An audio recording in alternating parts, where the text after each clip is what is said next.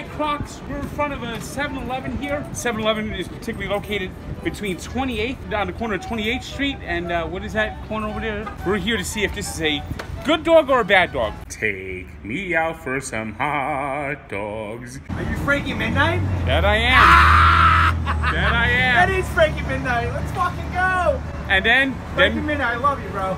You're my man. Then we have it's Frankie fucking Midnight. come on in. I fucking love it, bro. Down me up, bro. I'm not here to hate you. I love you, man. He's fucking real to himself. He doesn't give a fuck about what anyone else has to say. What are you up to right now? I left one girl in Italy. I left her because this other girl was calling me. She wanted to go to the beach. I'm going inside, bro. Right, God bless, bro. I love you, man. Have a good night. He said have a good night. It's just not night. Well, it doesn't matter. It's just not nighttime. It might be nighttime to him. Who's like one celebrity guest you would want to get on these hot dog reviews? Anyone from Seinfeld. Have like any of the Seinfeld people. Michael Richards. Like an Instagram model? Oh, Instagram model might be fun. She's an Instagram model. She might want no beef hot dog. I mean, are they really gonna eat a hot dog? Yeah, she might eat your hot dog. As you see, the hot dog, I got the big bite, and one thing I liked about it, this was sitting on there for a while. Look, it started to split. So this is kind of an old hot dog, but I'm game. How old do you think? Oh, at least 3 hours. It's been rotating on that little thing. It's definitely not sanitary. Probably not. But do I care? Fuck no.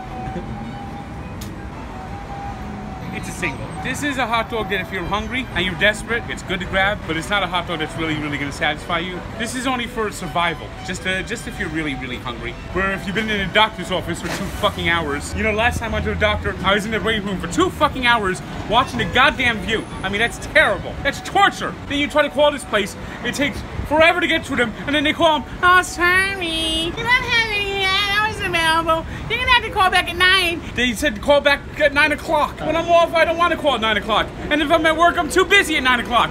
I'm fucked. Wait, what was that guy even saying? Oh, he's too timing. He's got one girl down there, one girl up here. You ever find yourself in that situation?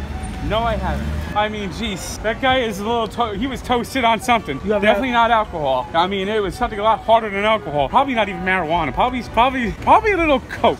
That sounds like a Coke type of thing. Are most of your fans on Coke? They might be. Tank's Hot Dog Reviews, we're dogging it here in New York City. Take me out for some hot dogs. Get me one that's only plain.